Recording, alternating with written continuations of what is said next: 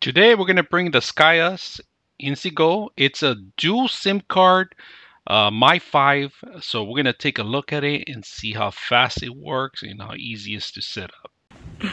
So this thing is pretty light, under a pound. You got your cell, your GPS antenna, and then the cell, second cellular connection.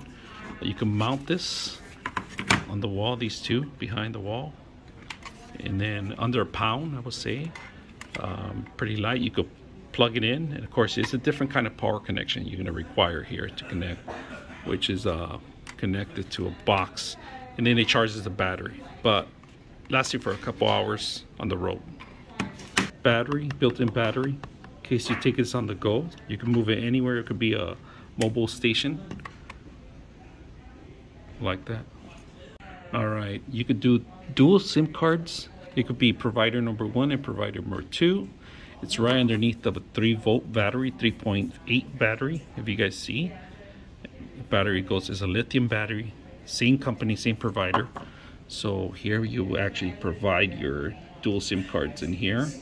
And of course, if it's this one right here, if you guys can see, this is important. If it gets wet and you're trying to return it, it changes color. So you got to be careful about that part, not to get this moisture in here.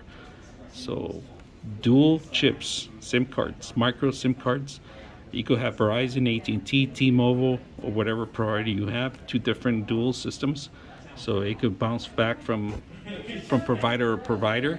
You could set this up on the actual settings to who's going to lead, or you could combine the bandwidth power today. So today we only have Verizon. So let's go ahead and put this back.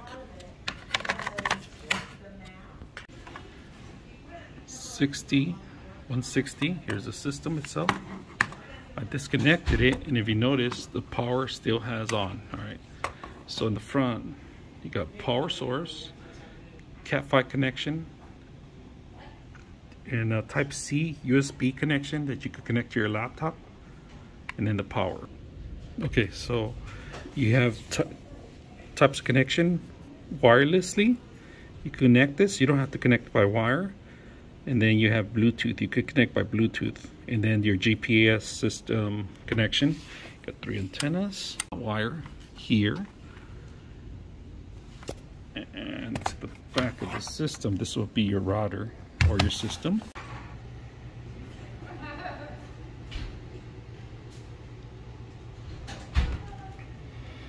All right, good speeds. Good stuff. Look at that. 135 megs per byte download, and then 86, and we don't have a good signal in here, which we're indoors, which is good.